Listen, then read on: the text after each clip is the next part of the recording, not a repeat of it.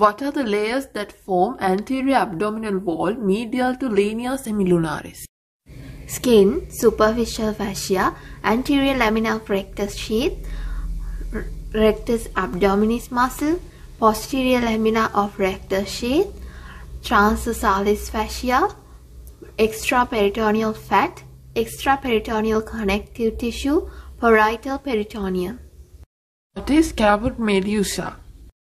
Dilated tortuous superficial veins radiating from umbilicus. How it occurs in portal hypertension? There is a portosystemic anastomosis between paraumbilical veins, which are tributaries of portal vein, and superior and inferior epigastric veins, which are tributaries of inferior vena cava. Increased pressure in portal system opens this anastomosis, so superficial veins around umbilicus get dilated and appear as caput medusae. Tell me some other clinical features of portal hypertension. Hematemesis, melena, distended abdomen, enlargement of liver and spleen. Why is abdomen distended? Because increased hydrostatic pressure in capillaries leads to accumulation of serous fluid in peritoneal cavity. What are the other portosystemic anastomosis? Anastomosis between esophageal branches of left gastric vein and esophageal veins of esophageal system. Anastomosis between superior rectal branch of left gastric vein and inferior rectal veins draining into internal iliac vein via internal pudendal tributary. Anastomosis between portal branches in the liver and veins of the diaphragm across the bare area of the liver. Anastomosis between portal tributaries in mesentery and mesocolon and retroperitoneal veins. What is the location of gallbladder? It is situated in a fossa on the inferior surface of right lobe of liver. The fundus of gallbladder can be found at the tip of the right ninth costal cartilage in the transpyloric line. What are the other structures crossed by transpyloric plane?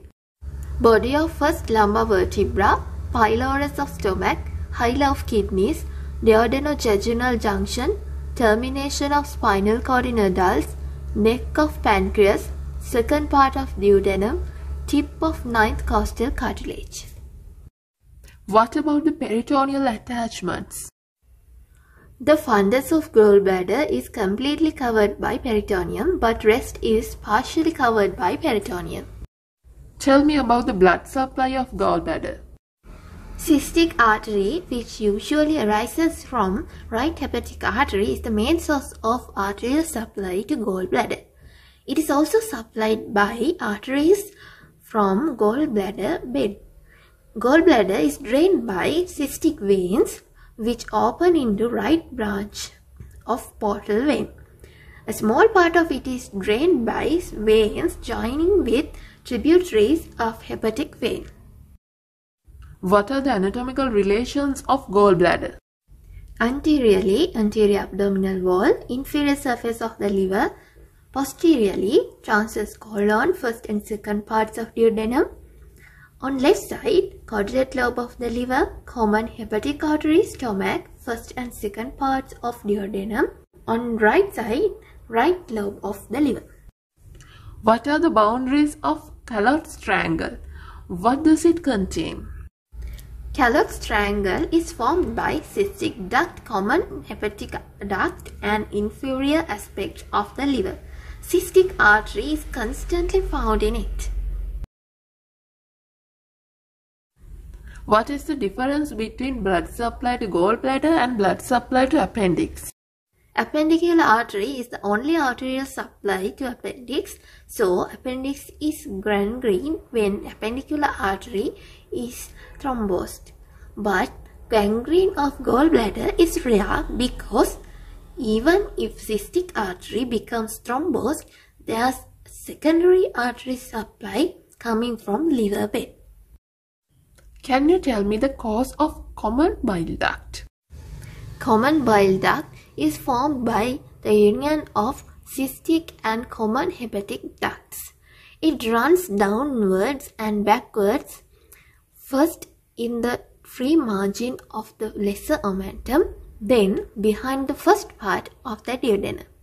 Then it lies behind the posterior surface of pancreatic head and opens into major papilla of duodenum with pancreatic duct.